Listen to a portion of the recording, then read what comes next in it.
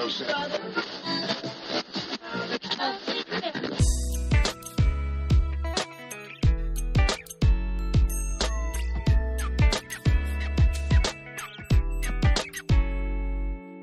this is Todd Conklin. Welcome to the PreAccident Podcast. This is episode 3.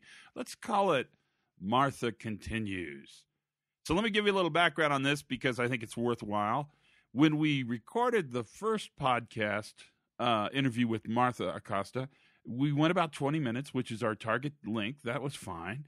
And it was snowing like crazy. And it's funny, if you listen in the background, you can barely hear me, little technical issue there.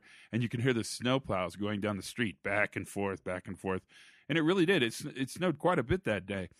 It's funny, when we got done, we were sitting around talking, and Martha said, what we should have talked about was this notion of thinking fast and slow, systems 1, systems 2 thinking.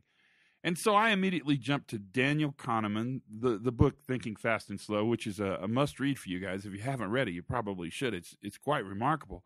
And I was really curious to, listen to what Martha had to say about this notion of fast and slow, especially as it relates to our ability to predict and prevent.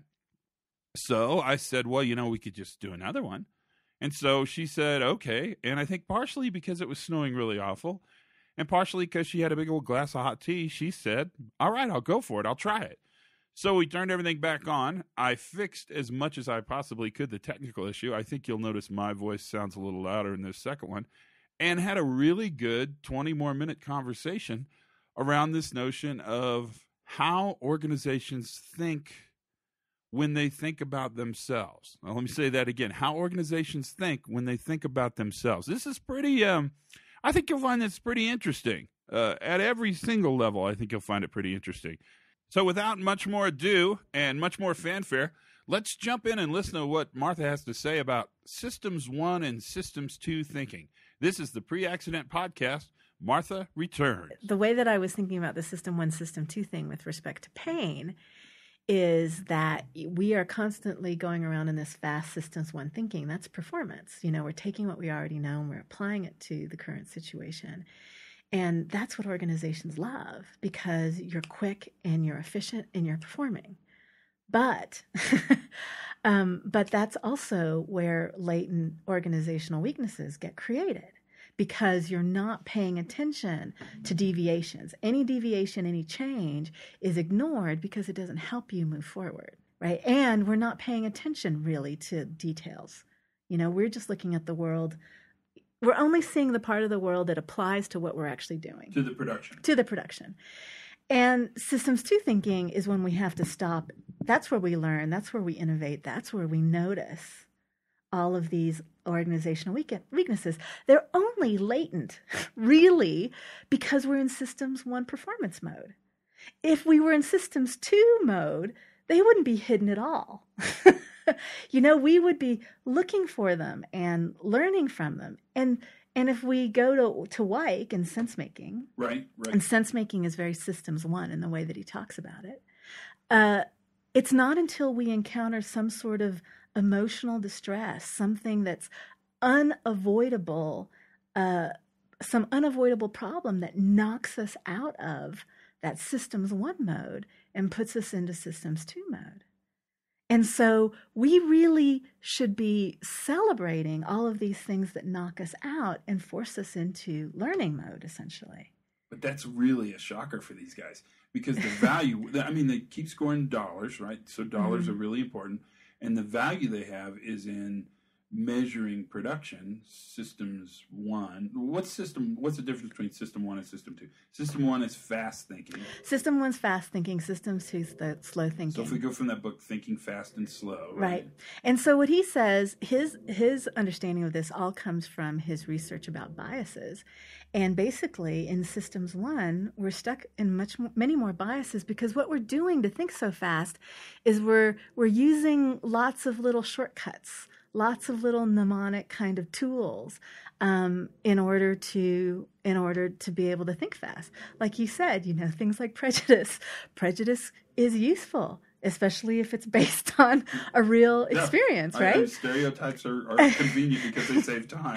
Right? Exactly. So it's the same thing. You're saving time. You're using those stereotypes. You're using those little thinking tools in order to have you work faster. But I mean, it's quite remarkable when you think of that. When you think of the fact that the value, at least on the surface, people see is for being in production mindset. Because production mindset is where we keep score. It's how we produce products, hence the name production mindset. It's how we get a paycheck. It's how we give value to the shareholders. Yeah. Right? And so it seems like the game's rigged. Yeah. And it's rigged towards sort of systems one thinking. Right. When in fact systems two thinking is probably more valuable to actually creating value for the shareholders. Ultimately. So where do we go with that? But it's certainly not an either or choice. It's a both and choice. Oh. And this is where we get back to paradoxes. Damn, these paradoxes, they're everywhere. I know, you want things. I mean, the only reason something is seen as a paradox is because we're looking at it as an either or choice. It's either safety or it's performance. And when it's an either or choice, that you're focused on that conflict and you want to resolve the conflict by choosing one side or the other, that's where you're not going to get anywhere. Well, so how much does that have to do with the fact that we see reliable performance, safety, production, quality, whatever you value, we see reliable performance as an outcome to be achieved. Right. Right? Not a process to be managed. Right. And that's key. If it's a process to be managed, then you integrate into the process the systems too, the learning, all of those things in order to be able to continue to maintain those outcomes.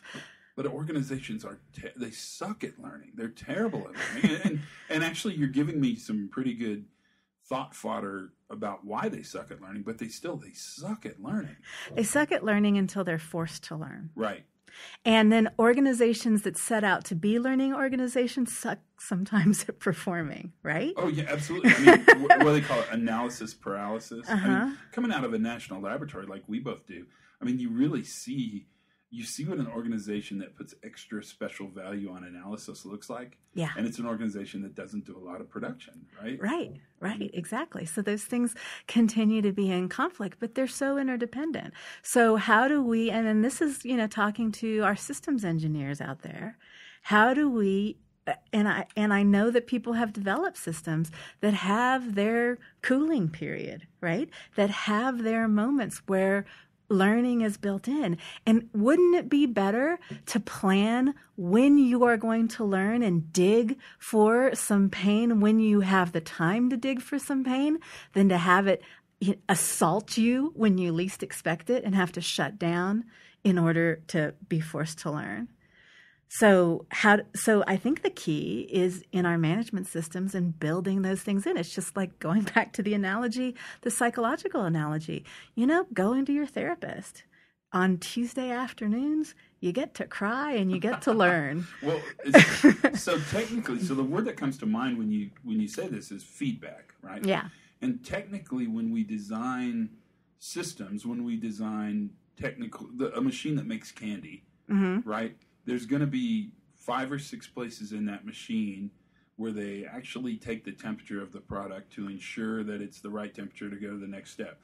Those feedback systems, I think we get this idea when we look at the world as a linear Newtonian function, and we can understand and make systems that are technically capable of feeding back and adjusting themselves. Right. Why can't we do this with the human systems, with the systems that work to manage organizations? And the quick answer, maybe that's a dumb question, because the quick answer is humans aren't machines, right? So we don't have machine reliability. Well, and we don't, the thing is that makes it a little bit more goofy, I suppose, is that you don't know when you take a temperature what you're going to get. When you take a temperature in a candy making machine, you have a range, right? And you have already built in what your response is going to be at different points within that range.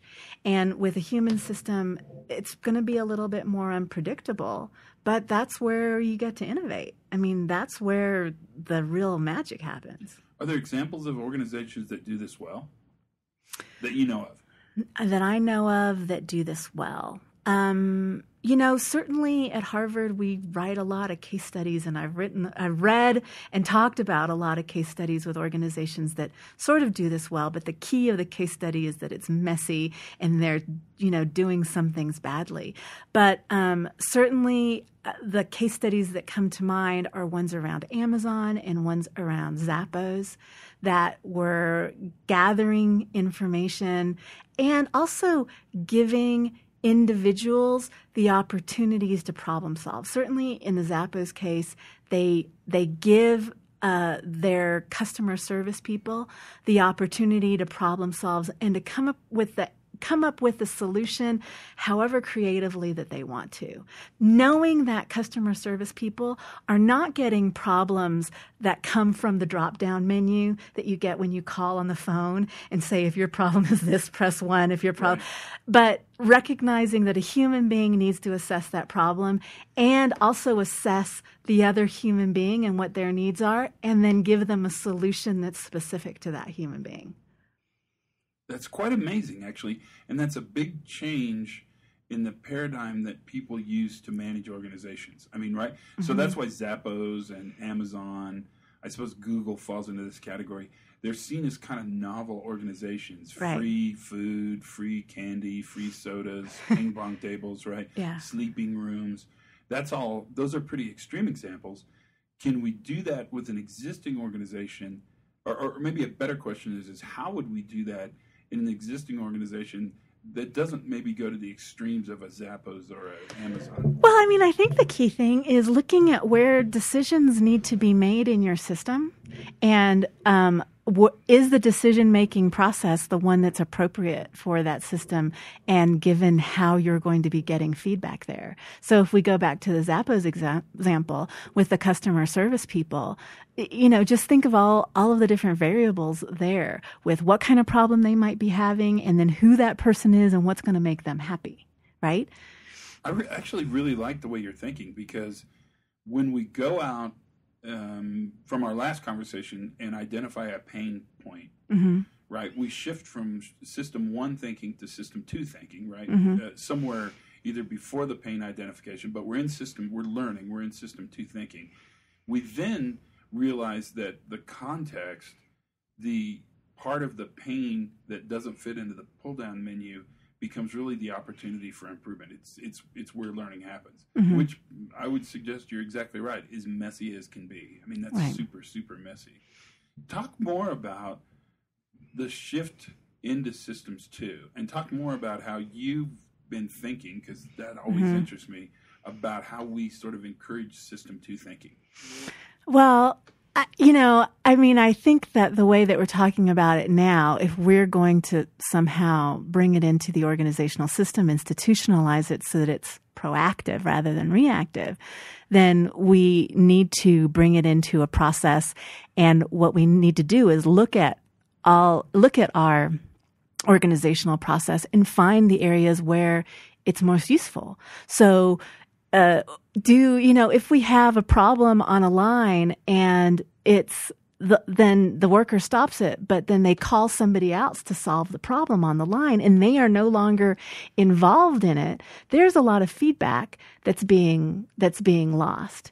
And if the engineers that are there to fix the problem on the line are operating from an SOW that gives them, 5 different options of 5 different problems, try and fit this problem into the set of solutions that you've been given, then you know that you're hampering the system. And maybe within certain operations, that's fine. But once we get into human operations, that's just not going to cut it. So we often say the worker has to be a part of the problem identification and the problem solution. Right. But you're actually taking this one step further. You're saying the worker, the engineer, and the manager collectively have to be a part of the problem identification. They all have different perceptions of what the problem is, and collectively a part of the problem solution. That, I would suggest, is relatively it's not controversial. It's relatively exciting because, right. because that's not how problem-solving techniques happen, generally speaking, on the manufacturing floor. Right. The worker works. This is classic Taylorism. The worker works. Mm-hmm. The engineer engineers. The maintenance guy does maintenance. and never the twain shall meet, which is, you're telling me, a real weakness, not in our system, although it is a weakness in our system, it's a weakness in our thinking. Is that what I'm hearing? Right. And we have to open ourselves up to other contexts. You reminded me of a process that I was involved in for a large pharmaceutical company where they had a supply chain issue.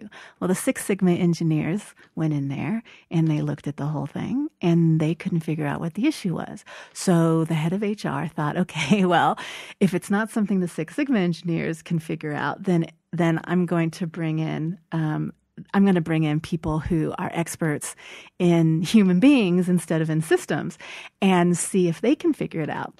So we got together, we went through an appreciative inquiry process, and that might be something to talk about in the future, but we went through the appreciative inquiry process and we figured out that the supply chain issue essentially came down to sort of human perception and people trying to be polite and people trying to take care of each other. So as you know, in the pharmaceutical industry, there has been a lot of mergers and acquisitions. So this was an organization that was in the throes of mergers and acquisitions. It was a supply chain problem with plants that they had brought in via acquisition.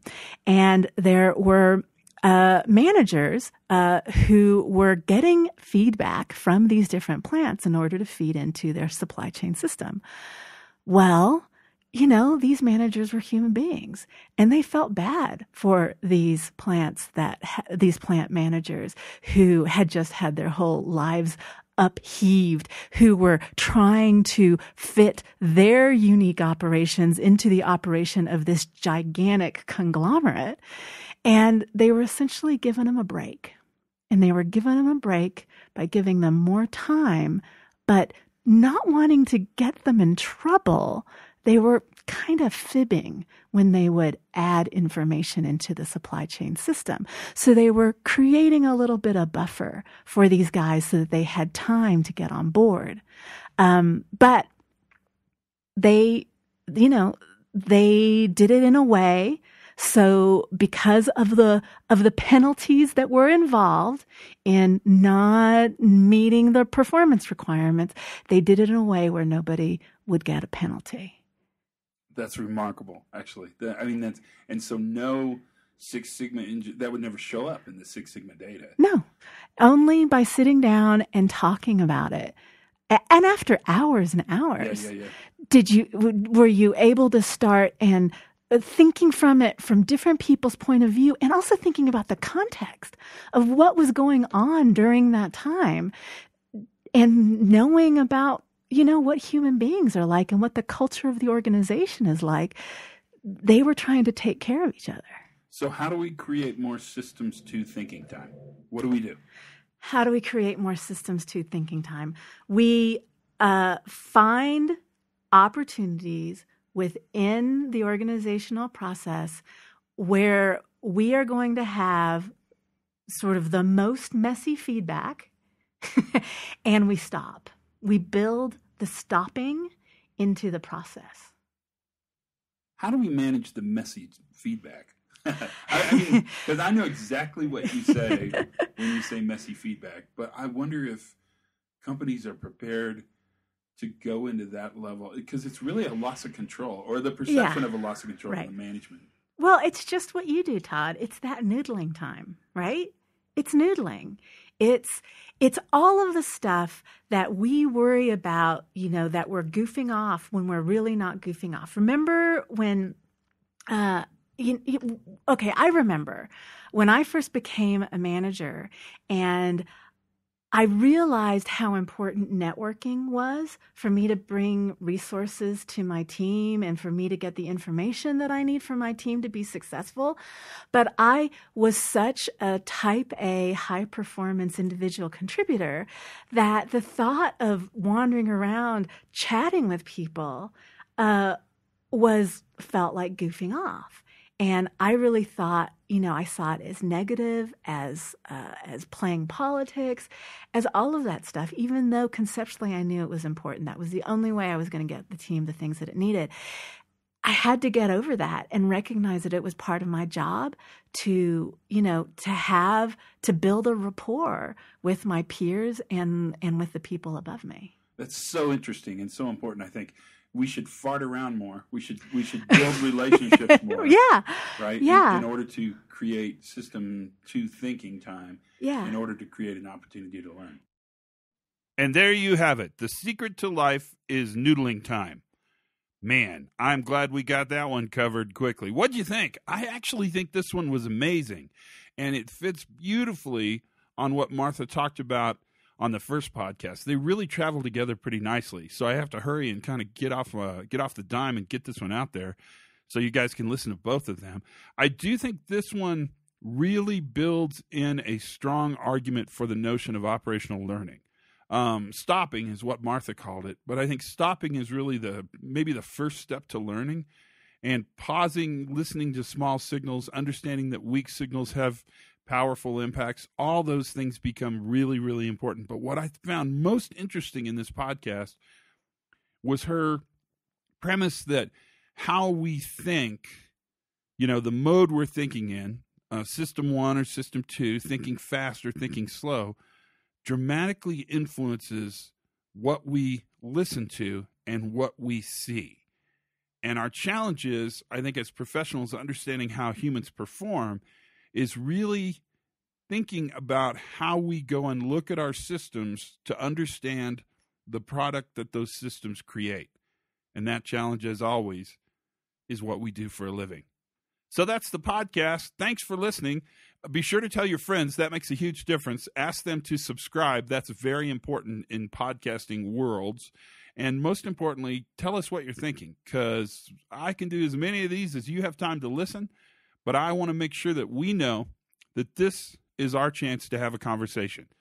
Listen carefully, because there's more coming. In fact, the next one we're going to talk about why we ought to look at moving towards the new view. That's episode 3. Special thanks to Martha Acosta, and really special thanks to you. Thanks for being a part of this conversation. This is the PreAccident Podcast. I'm Todd Conklin. Be safe.